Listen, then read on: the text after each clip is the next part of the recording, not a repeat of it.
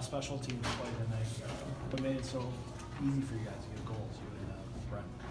I don't know. I think it's a coincidence a little bit. Obviously, we work on it in practice, and we know our spots in the power play and how we move and stuff. But the first goal was probably that's something we train and practice on. The second one was just a broken up play, and I happened to see that it was back to where it was. Then your goal, you made no doubt about that. Yeah. Just being in the right spot? Yeah, I picked it up in the middle and didn't think too much, just tried to put it high and land. Seems kind of as of late, you've kind of taken charge of your line, be it last series with Romanko and Gates, and this time these guys you have right now. Do you kind of feel like you're stepping into more of a leadership role right now? Yeah, I do. It's my junior year and halfway through, and hopefully I can be an even better leader next year. But as an upperclassman and as I look at myself, I think I have a responsibility to help other guys getting better. I shouldn't rely on playing with players that necessarily makes me better. I should be that guy that the coaches and my teammates can rely on.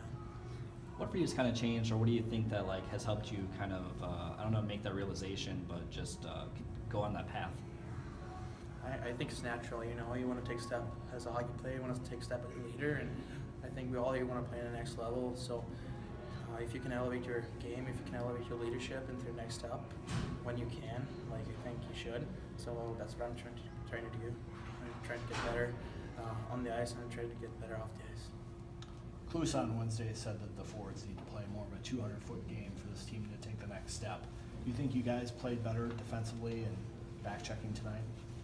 Not really, to be honest. I think we have a lot of stuff to work on. We gave up a lot of odd man rushes, and I don't know how many shots we blocked, but it's still an issue with our team. It's still an issue that we're a little on and off.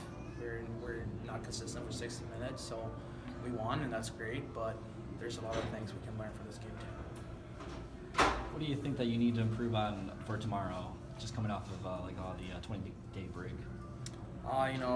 Looking at all the odd man rushes we gave up, they played a fast game where they stretch out three guys in neutral zone, and they beat up the ice a couple of times. Also, I don't like our ground game tonight. We did not have a lot of zone time. Our goals came off the rush and then the power play, and one open netter. So, no goals like from hard work in the zone, and we need at least one of those each night. Yep, he was seeing Gates get this to celebrate that hat trick. Yeah, I was happy. It's fun for him to get going a little bit, and a hat trick is really nice to get. You think it's tough to have that good ground game after the break? When you're just kind of playing shinny hockey and pick up games and stuff like that to play a real team. It shouldn't be. Yeah. It shouldn't be. We're not professional. We don't get paid, but we are like our mind has professional mind. So when we get back, we know what we're doing. We get a full week of preparation. So it should not be an issue.